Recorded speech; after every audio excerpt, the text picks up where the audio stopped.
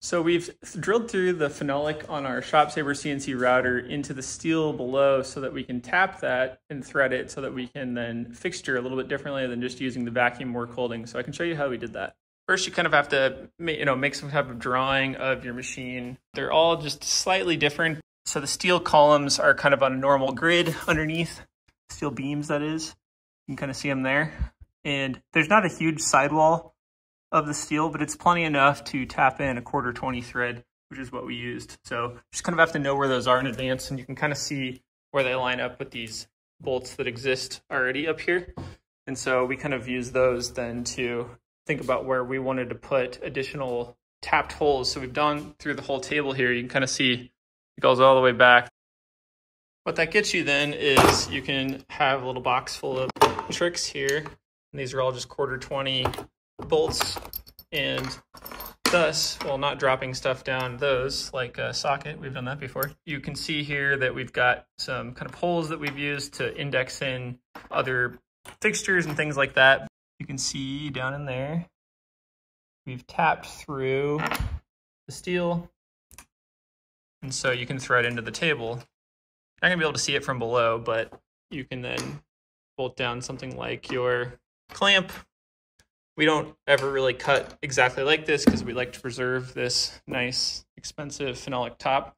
So we'd put some type of spoil board or this fixture plate we made, which I'll show you now. So one of the keys to being able to repeat a setup is you need to put in some type of pins. So we use steel pins. You can just use acetal ones. And then we drilled out a slightly bigger hole in the phenolic.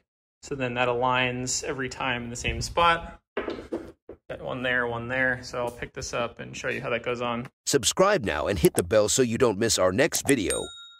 So I've got the one side in over here partially, and then you're just gonna align this one, wherever it went, until it hits that hole. It should drop down as well. Now you know your fixture should be about as repeated as you're ever gonna get on a machine like this, honestly. So we'll take these 1/4 20 like cabinet fasteners, throw them in the holes, get them started. And then we take a drill and clutch it down, maybe like somewhere like 10. It's this little drill we use for everything. So you don't want to thread these or strip these out down in the steel below, or you're kind of screwed. We're going to take that out, put it in our torque wrench. We also used aluminum ones for a long time, so the torque wrench is smart. It's a 3 Newton meter. And that way you can't over torque it. You only can go so far and then it twists and releases on you. Especially considering we're tightening down this armor core, which is MDF with a little bit of plywood in between. You can really compress that too much, and this keeps it nice and consistent. All right, so one cool thing about this fixture is it has 1/4 20 T-nuts embedded between the layers. So we just pocketed the backside when we flipped it over. These are just through holes, and these bigger ones are 5/16 dowels, so we can create stops and be able to like set up something repeatedly. Just kind of our generic fixture that we use for any type of work holding we need that's not something like this jig back here that's specifically for a product. It uses the same methods of mounting to the table. I'll show you that in a second here. But they make our Chemex rests. So we can put the second operation in there. All right, so same thing happens here. These are slightly smaller. I think these may be 3/16. Goes up there. And then you drop on your fixture. All right, same thing. I've put that end on.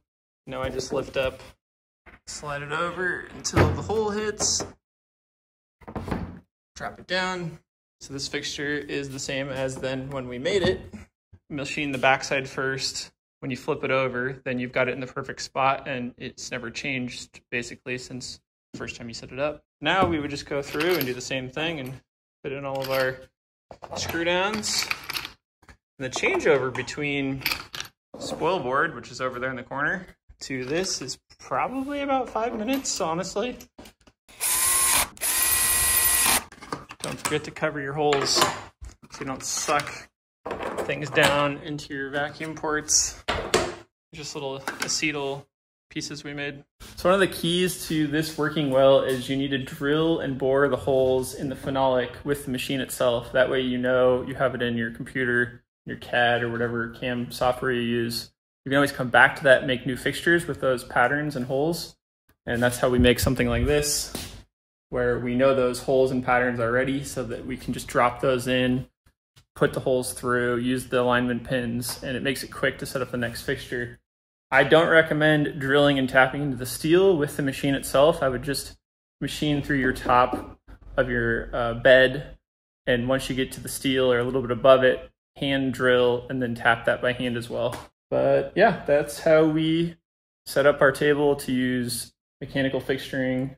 We actually have a couple of product ideas coming along those lines, so if you figure this out, you'll likely be able to use some of our upcoming products. Hope that was helpful. Did you know Portland CNC has a dust boot and duct tower for CNC routers? These both fit ShopSaver machines, and the dust boot works with a handful of other makers. The dust boot increases airflow by 89% over the stock boot and doesn't need to be docked, which saves about 20 seconds on each tool change. That adds up to cutting another 2 to 3 sheets each day. Check out those in the description below.